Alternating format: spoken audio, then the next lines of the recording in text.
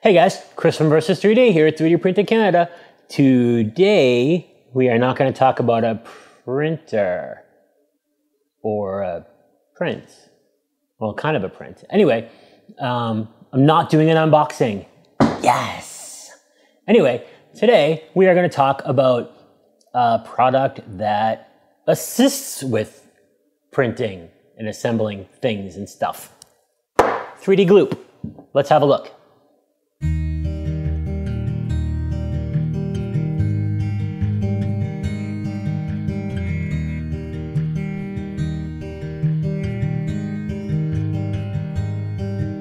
All right, we're back.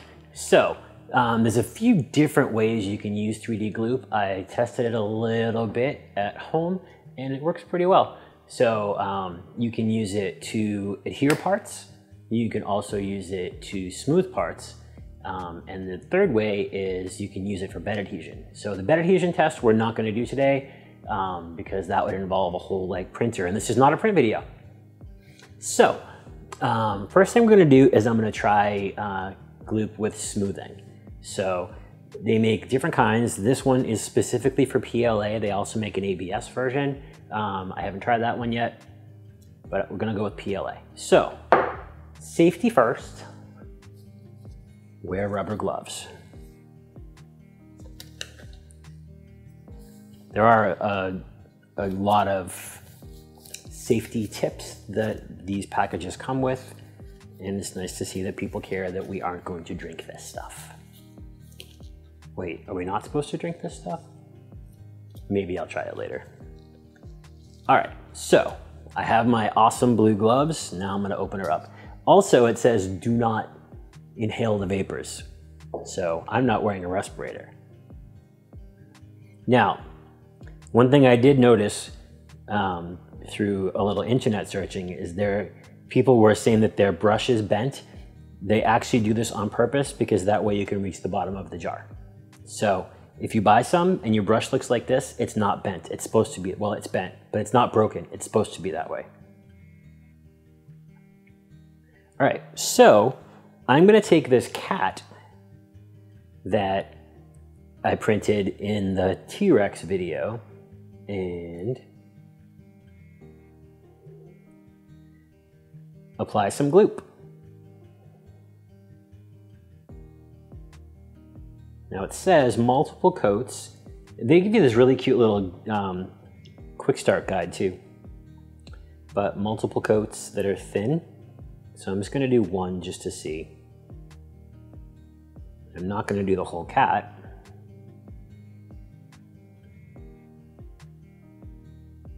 Okay, we'll call that done. Just to the back of his head. So I'm gonna let that sit there and dry. So now I'm gonna flip over my little quick start card. Now, I just printed out these two little handly type things just because I wanted to do a really cool super glue kind of test, but I didn't want to hang from a helmet and get a girder, so I just decided to make little ones. So they do suggest when you're gluing parts together to sand the parts, but I didn't bring sandpaper and I'm not going to do that. So I'm going to use the brush and just brush on some Gloop.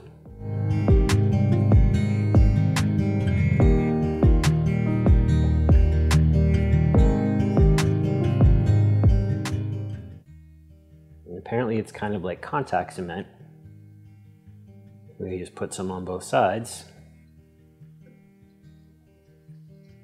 And go.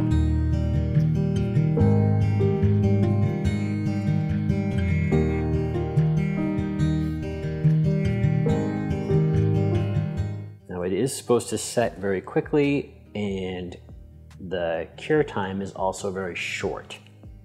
So we'll put that over here and we'll see what happens. Perfect.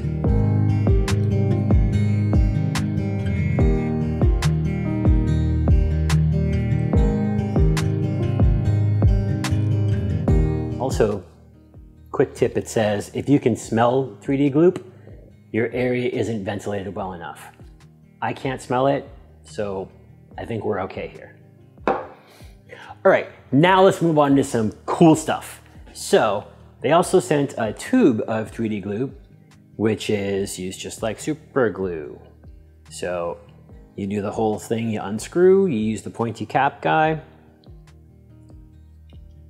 Oh yeah, that worked really well.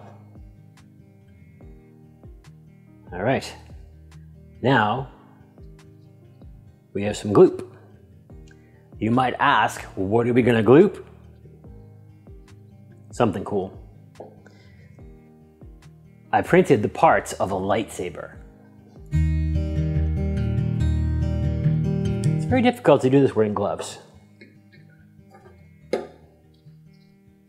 Here we go. Let's gloop it.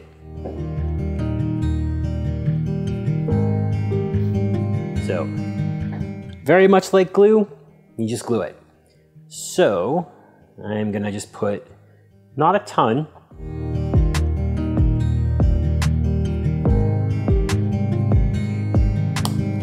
shove the parts together. I gotta remember how this goes. Like that, yep.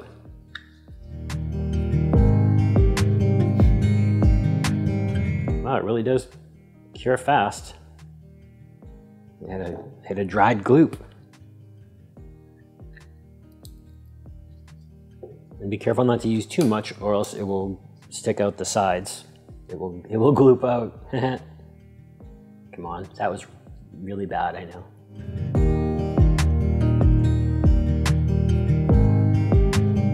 All right, which piece is next? Oh, here we go. All right, so let's try just a little bit in here. Getting all this? It's all the glooping.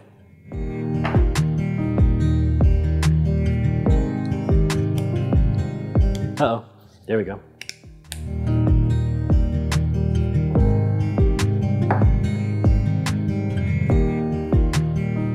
Throw some gloop in here.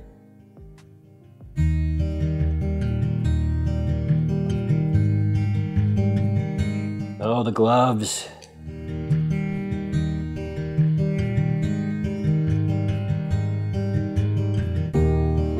You know what? I'm gonna be a rebel. Safety be damned. All right, so now,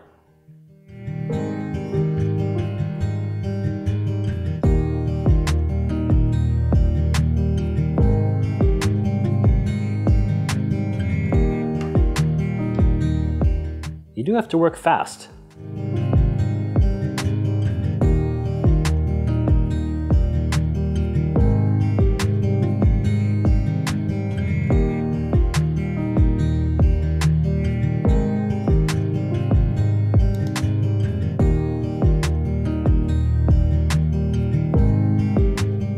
So far we're good.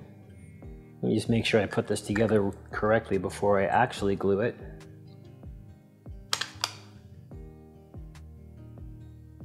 Okay, that's how it works.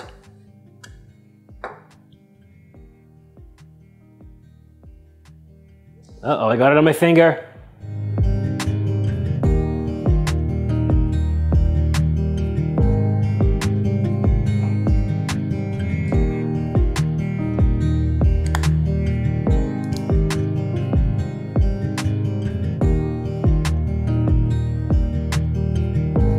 This is my vice, although it's my hand. It's not really that vicey.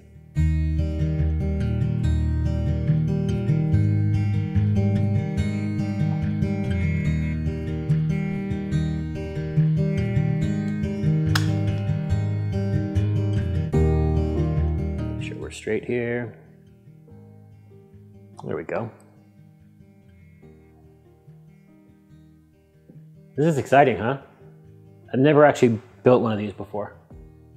Well, unless you count at Disney, but those don't really count. 2 more spots to gloop.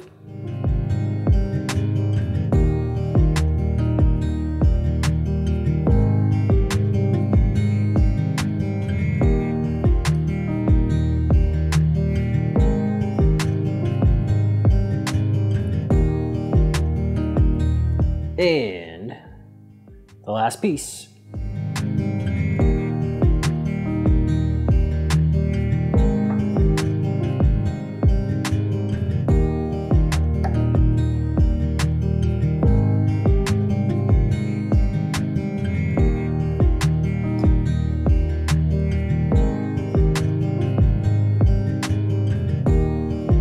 And we have a lightsaber. That's kind of cool. I thought it'd be interesting just to print it in the colors that it's somewhat supposed to be, just because I had those colors kicking around at home, so why not? Ta-da! All right, so we've glooped. Now let's see what we got. So it's been about 20 minutes since I glued these together. So now let's see what happens. Oops. Maybe I did it wrong. I'll have to reinvestigate that. Okay, so we'll put those aside for right now. Let's go to the lightsaber. I'm not gonna pull this apart because this wasn't thin. This was actually a lot of gloop. But I think we're doing okay. Yeah, there's a little bit of flex in there, but it's definitely holding.